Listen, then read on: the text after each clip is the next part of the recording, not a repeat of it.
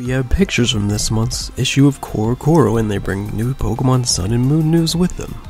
First, as expected, we have news about the evolutions of Rockruff.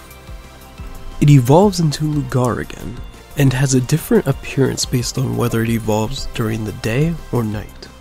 Rockruff's midday form occurs when bathed in the rays of the sun.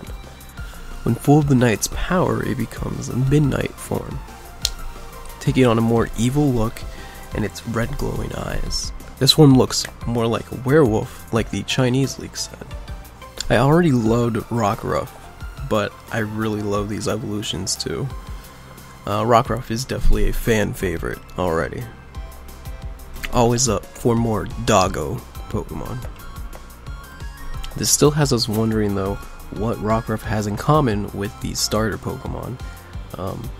Is it possible that the starter Pokemon have different evolutions based on what time of day it is as well? I guess we'll eventually see. We were recently shown off UB01 and the Ultra Beast. Here we have two new Ultra Beasts. These two new Ultra Beasts are both called UB02. UB02 Beauty and UB02 Expansion. UB02 Expansion is shown appearing in Pokemon Sun facing off against Tapu Koko, while UB02 Beauty is up against Tapu Koko in Pokemon Moon. Alright, UB02 Expansion is a straight up monster. Look at how big he is. Poor Tapu Koko, look at how big he is compared to Tapu Koko. How is that fair? Many have noted that UB01 looks a lot like Lily.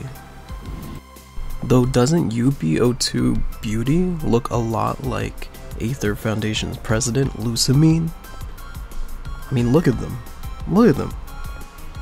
It's hard to say if UB02 Expansion is based on a character. He has the same color scheme as Gladion though. Next month's CoroCoro will show the true strength of Type Null.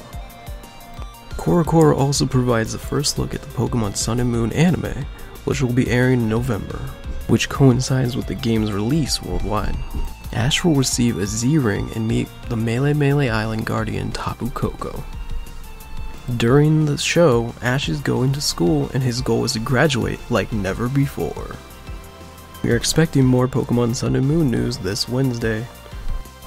Maybe they'll go into further details about what we learned today. But that's it for now. Have a good day, everyone.